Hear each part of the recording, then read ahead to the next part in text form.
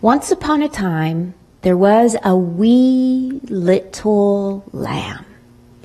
And this lamb started to understand itself as being small, because it looked at all the other sheep, and they were much bigger.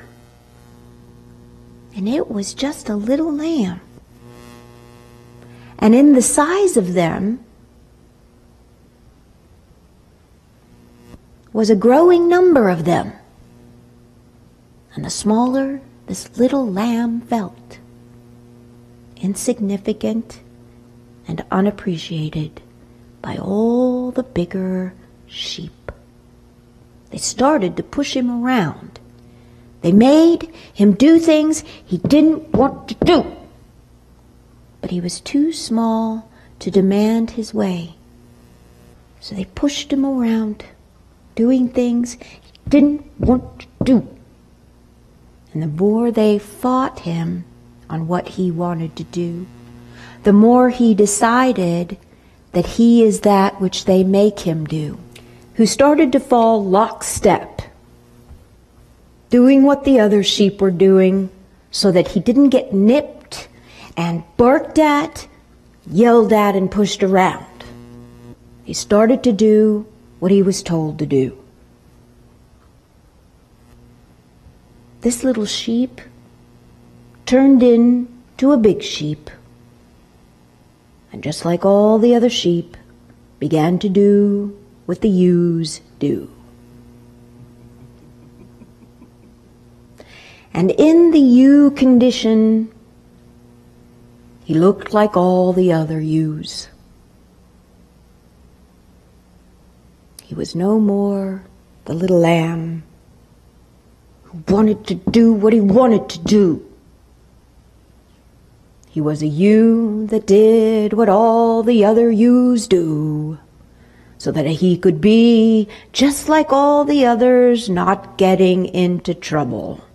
Just being like all the other ewes. No trouble at all. Until another little lamb comes along. Keep that lamb in line. No good lamb. Just wanting to do what he wants to do. That's not how you do it. The ewes need to do what the ewes do. No little lamb's going to get in the way. But I want to do what I want to do. Do you know who this lamb is? Each one of you. Precious, perfect, joyful, and programmed by all the other yous. These are tyrants of the mind. To know who you truly are, you have to remember the precious, perfect lamb you were born to be. Perfect. Beautiful. Beautiful.